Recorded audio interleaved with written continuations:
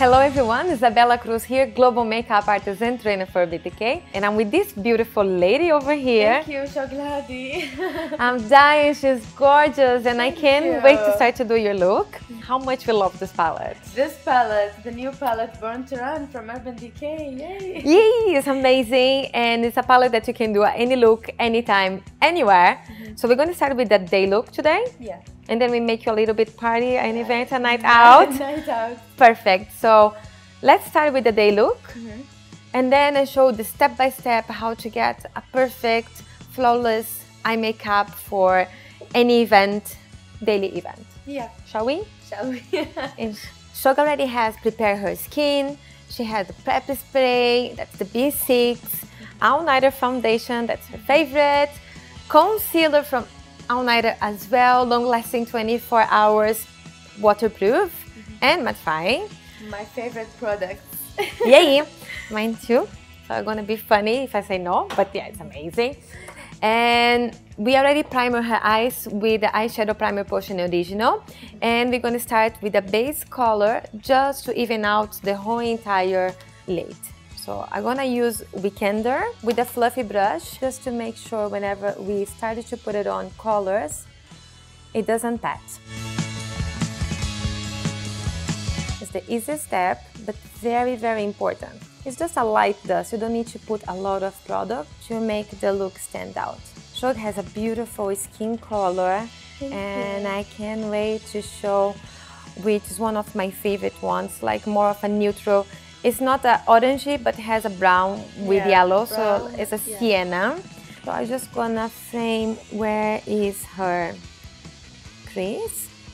And with the same brush that we used priorly, that's the blending one, we're gonna blend the edges, just to have more of a smooth and flattering effect. Same step on the other side. You apply with a brush, and with a clean brush, you just blend the edges. And then you can make a darker, you build the color without hurrying. Can you turn your face up a little bit?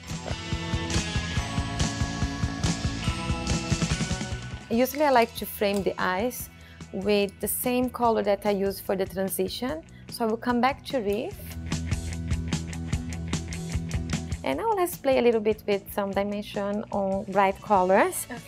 One of my favorite shades for this palette, that's called Still Shot. So this one gonna be only at the movable lid. You press the color on the lid without spreading, because you just wanted the color but not a feather effect now. You wanted the color really to pop. So now I'm gonna go for something a little bit more brighter. That's called it Blaze. Everything we use from the first line is all the neutrals and all the basic colors that you can be safe. Down to open up the eyes and brighten it up.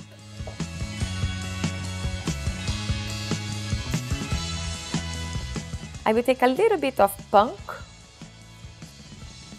So here you don't need to be so precise.